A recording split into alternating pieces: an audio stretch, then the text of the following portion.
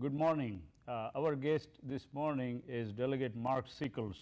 He's representing the District 43 of Virginia House of Delegates. Also, he's the leader of the Democratic Caucus for the House. Welcome, Mr. Sickles. Great good to be see here you. again, yes. Yeah, you've been here before, and I'm glad that you came by to reflect your thoughts on what's happened in Washington as well as what's going to happen in Virginia for the next couple of weeks before the elections. One of the questions always bothers me that we're talking about a loss of $24 billion because of the government shutdown. Now, who would be responsible for this? If there are people who are responsible, is it worth their fight to win philosophical goals at the cost of $24 billion, which is a big amount in this economy? Yeah, it's a lot of money, and a lot of that was harm to small businesses in our state, in Virginia, and we're going to have to be adding up over the next little bit the price we paid for this brinksmanship. You know, I think the president and many members of Congress have said we have got to stop having these crises every few months, and I'm glad the president stuck tough to his guns. You know, the Republicans, if they want to do away with insurance for poor people and working class people who don't have insurance now, they need to win elections to do that. And they need to offer their own plan, their own way to, in our case, provide health insurance and routine medical care for 1 million Virginians. We have 8 million people that live in Virginia. 1 million do not have health insurance, and that has costs throughout society. Our existing system before the Affordable Care Act was going in the wrong direction. It has all kinds of cross subsidies in it, and the plan that we want to adopt, the president's plan, is just like his opponent successfully implemented in Massachusetts, where 98 or 99% of citizens have health care now. So I'm hoping we can get by this. You know, when you say opponent, you mean Governor Romney? Is that yeah, I mean, Governor Romney, this was his plan in Massachusetts. It's too bad that the Republican base party would not let him talk about it during the election because it was his biggest achievement in public service. And he's got it working there. We need to fix it. No program of this size and scope could ever be perfect. And it needs to be fixed. We need practical people, not ideologues, looking at it and on how we can fix it so that, that we can bring costs down and things like that. The hospitals are really worried about the Virginians not accepting Medicaid because they are going to lose the subsidies they get from the federal government for taking care of indigent people, uncompensated care. So, the reason the Affordable Care Act did away with it is that all patients would be covered by Medicaid. That was the theory, but when the Supreme Court said it's going to be optional now, and we're kind of in a gray area. We're not sure whether we accepted it or not. We created a commission for it, but when you see reports on this on television, we get thrown in the category that we've not accepted Medicaid expansion. We need to move forward with that. It's 30,000 jobs in Virginia. It's getting maybe up to 400,000 people routine health care that they don't have now. It just amazes me that we shut down the government because we didn't want 1 million Virginians to get health insurance for the first time. Now, on one side is more focused on the long-term debts, which could be liability for our grandchildren, while the other side seem to be focused on current survival of the economy of the U.S., not only U.S., but being a world leader for the entire globe. well, to have long-term growth, we need to have short-term growth, and taking $24 billion out of the economy these last 16 days was really not a way to get to the long-term solution.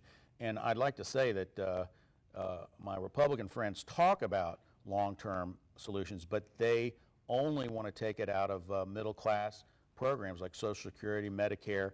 They are not willing to have close any tax loophole that the wealthier Americans take advantage of to help balance our budget over the long term. But the Affordable Health Care Act was approved by both houses, the House of Representatives and the Senate. Then the Supreme Court also kind of gave their nod. So really, It's a non-issue at this time. It's just the funding. Well, And- it should be a non-issue, but it's a Yeah. big issue in the and public. By holding the funding, they're just using a tactic to paralyze the government. Well, in order to pursue that's my their- view. I mean, ironically, when under George W. Bush's presidency, the House leadership held the floor open to pass a prescription drug benefit, Medicaid Part D, totally unpaid for, unlike Obamacare, totally unpaid for. It's turned out to be a popular program. It had a lot of glitches when it was starting up too, and our Congressman Jim Moran, voted against that at the time. And I asked him about 6 months ago. I said, Jim, are you, now that the Medicare Part D has turned out to be popular, are you sorry that you voted no? And he said, absolutely not. He was offended that I asked him that. He said it was fiscally irresponsible to pass that program without paying for it. When we did that, we went to war twice without asking sacrifice from the American public generally, and that's what's got us into this mess we're in. And it's so ironic that the Tea Party, which is really just the hardcore right base of the Republican Party, they get worried about debt and deficit only when there's a Democratic president. You never heard of them for 8 years. They were gone under George Bush, and they will admit this now. Oh, we should have been out there, but it's just a fact. If we had elected a Republican president last year, none of this would be going on now. Yep. You know. Now, how do you think this might affect Virginia, especially the upcoming elections on November 5th? Yeah. And do you see a surge in voter opinion? Either the independents Yeah. are coming to one side or changing votes, or more aggressively showing up at the polls? So what do you Well, we envision? think that's going on out there. We think there's a movement toward Democrats. The polling shows that, especially in Northern Virginia, that people blame the Republicans for this hijinks that we've just emerged from. Their brand, the NBC Wall Street Journal poll showed them at historic lows. They've never polled that low before, and then the Gallup poll as well. So we think that'll help our candidates. Our governor candidate, Terry McAuliffe, if anything, is a practical person. He has got a lot of energy. He wants to get things done. He supported the bipartisan transportation bill that the Speaker of the House and the Majority Leader of the House and the governor was supported, and Cuccinelli, Senator Cuccinelli, I mean, the Attorney General, used to be a senator, he opposed it. He was making phone calls asking people not to vote for it, and that's because, you know, with respect, the Attorney General has no instinct inside of him to compromise and be practical. He's just like the people that we've seen shut down the government as a minority of the House caucus, the House of Representatives Republican Yeah. caucus. Now, this was a little diversion for everybody. The government shut down the debt limit increase and Affordable Care Act and funding and so forth. So it took everybody's attention away from local issues. Now they are apparently resolved yesterday night. What do you think are the next important issues for Virginia? Well, I mean, in our races, we got to get everybody to come to vote. There's a lot at stake. We're trying to contact all the voters that voted last year and say, hey, we vote every year in Virginia. This is really important. The fall off in turnout from 08 to 09 was disastrous for a good government, in my humble opinion.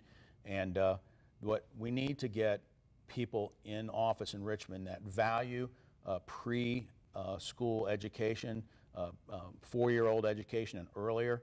We need to have a reinvestment in higher education.